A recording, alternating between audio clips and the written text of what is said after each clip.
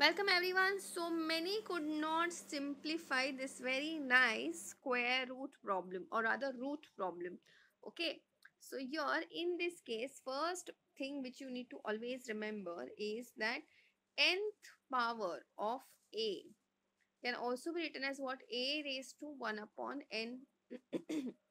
So fourth power of 4 raised to 44 can be written as what? 4 raised to 44 the whole raised to 1 upon 4, right?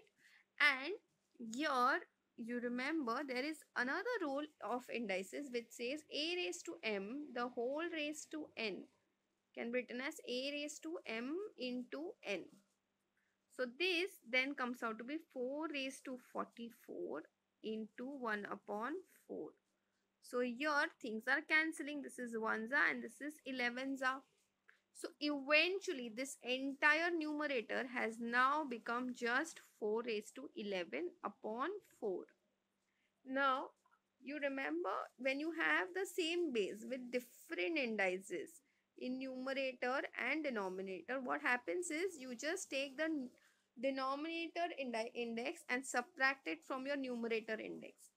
So here also, here the index is what? 1. So therefore here the final simplification will be what? 4 raised to 11 minus 1, that gets you 4 raised to 10. That, my dear friends, is the answer for this particular question.